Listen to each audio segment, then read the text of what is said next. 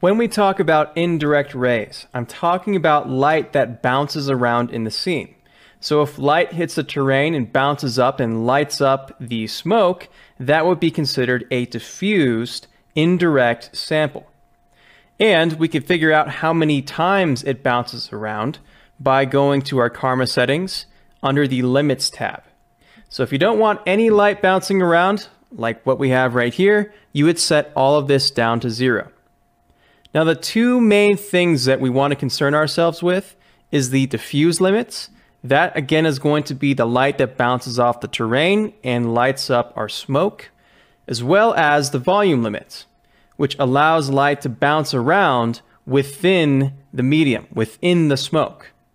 So if the limits is how many times light is allowed to bounce around, the next question is how do you determine how often or how many samples we go through when trying to figure that calculation out.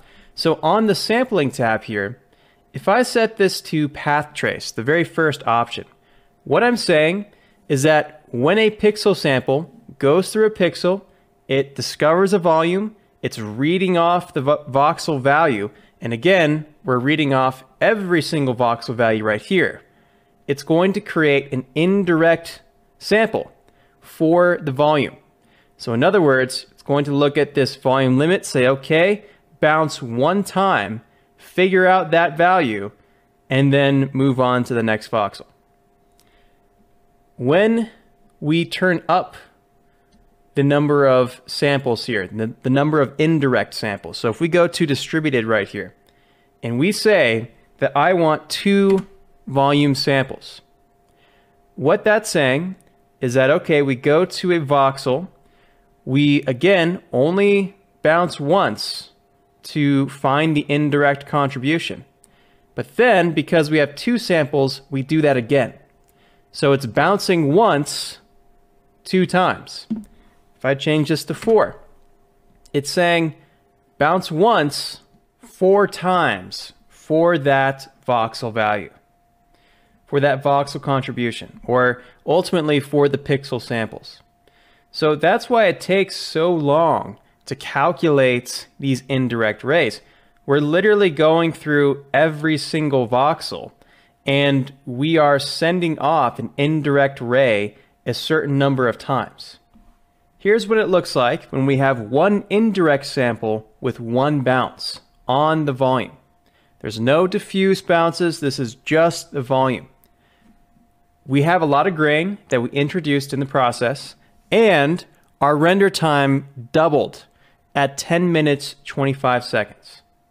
So we used to be at about 5 minutes, that now went to 10 with just one bounce and one sample. And this is why your renders take forever if you want a clean result. In my opinion, having volume samples bounce around, the indirect volume samples bounce around, and have everything glow more is a cool look, but you'll need to also compensate your shading for it because now it's too glowy. And on top of that, it again just adds a ton of render time. So if you have the time to render it out this way, I think that if you dial in the shader settings, this can be a really cool way of adding interesting detail to everything, but it comes at a pretty high cost. You also lose out on contrast. And so if we take a look at this, in my opinion, this looks way cooler than having this super glowy cloud right now. We can fix that through increasing shadow density and adding more density in general. But it just goes to show that you still can get a pretty cool look at a fraction of the render time. Again, this took 2 minutes 24 seconds versus this, which took 10 minutes. So I'm going to go through a couple of exercises to show you what this all does. Let's start off by seeing what happens when we turn up the shadow density, the density, and adding an additional bounce. So we'll bounce around 2 times. And after compensating with the shader and adding one more bounce, adding a little bit more on that shadow intensity, we end up with this. our grain problem has gotten much worse, and somehow we reduced the render time to 7.5 minutes. I'm not sure how that happened, but here nor there, that's what happened. What if we go crazy on this, and we keep the samples at 1, and we turn up our limits, so the number of times we bounce around, all the way up to 10, and we restart this? What does that give us? Well, now we're really starting to glow this thing out.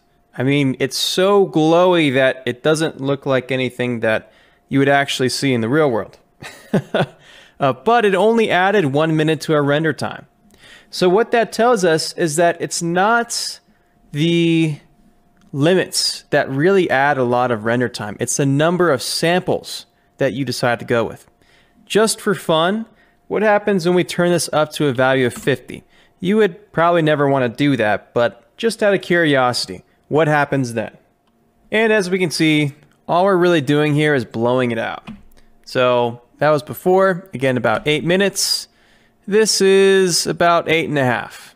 We're almost done here, so it really didn't have much impact on the render time. It added maybe about a minute or two, but that's 50 bounces. So that's quite a bit. So what this means is that by adding more bounces, you're not necessarily getting more quality. You're just making the effect more pronounced. And so when setting the limits, don't think of it as trying to increase the quality and decrease grain. That's not how it works. Think of it as you're trying to make that indirect contribution brighter. And sometimes that's a good thing, sometimes that's a bad thing. Obviously, this is bad because we're just losing all of our detail. And so, anyway, let's bring this back down to what might be more practical real fast. Volume limit, let's set this to a value of 2. I think 2 might be a good value. And then on the sampling, what happens when we turn this from 1 sample to 2 samples? So this is the render when we had 1 sample, 1 bounce. And this is now the render we have with 2 samples and 2 bounces. Because we have 2 bounces, the noise got brighter. So that's one thing. We've also increased our render time now to about 12 minutes. So that added around 2 minutes of time. And one thing to note here is that the more bounces you have, the brighter the grain gets, and the more contrast you'll have between that grain and the darker areas behind it. And so, not really behind it, but next to it, I should say. So what that means is that if you add more bounces, you need more samples because of the fact that the grain you're getting is brighter and is more pronounced. So if it was me in this situation and I wanted a little bit of this glow effect, what I'd probably do is I'd go to our volume samples here. I'd turn that to 4. I'd go to our limits. I would turn that to 1. And let's see what this does. So here we are.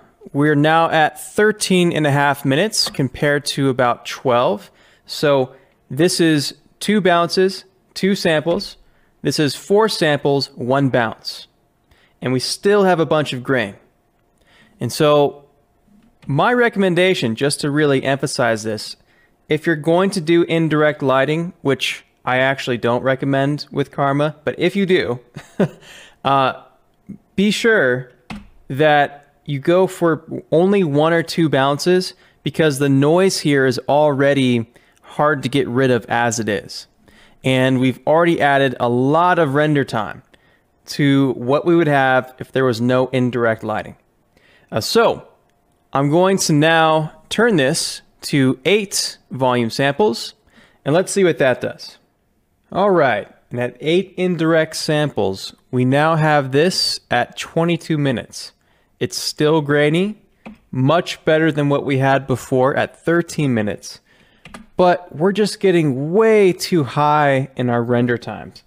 I mean, if we take a quick calculation at how long this is going to take, let me just pull this aside real fast.